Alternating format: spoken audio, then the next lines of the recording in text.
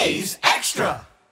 Well, Ben, you mentioned it. Inches away for this guy, Caeden Trenkle, the Chatham center fielder, an Oklahoma State Cowboy. A long drive in the top of the ninth inning nearly tied up the ball game. Caeden, a couple of doubles today. You've been heating up with the bat of late.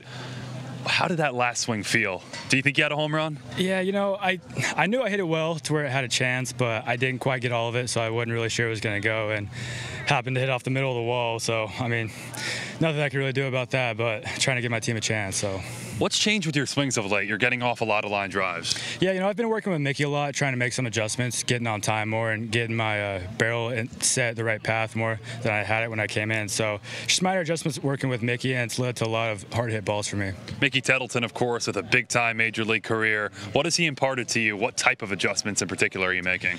Yeah, he just keeps reiterating to me that, you know, baseball's hard, man. We're not going to be perfect every day, and I mean, you fail 7 out of 10, you're a Hall of Famer. So just stick with it. It'll come, and relax at the plate.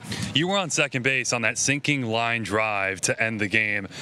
You were chugging for the plate. Did you get a good look at it? Do you think it was a trap? What do you think? Yeah, you know, I didn't see it, to be honest. I saw it off the bat, and as soon as he hit it, I just put my head down and ran. So I'm not really sure what happened on the play, but, I mean, it is what it is, you know. The team falls today, but you've won 3 of 5, 3 of them against first-place teams at the time.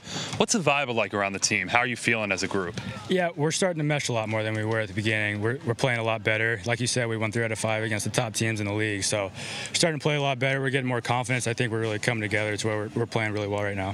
Caeden, congratulations on the game. Thanks for the time. Thank you very much. Appreciate it. That's Caeden Trenkle, Oklahoma State center fielder, Chatham center fielder on the Anglers Extra postgame show.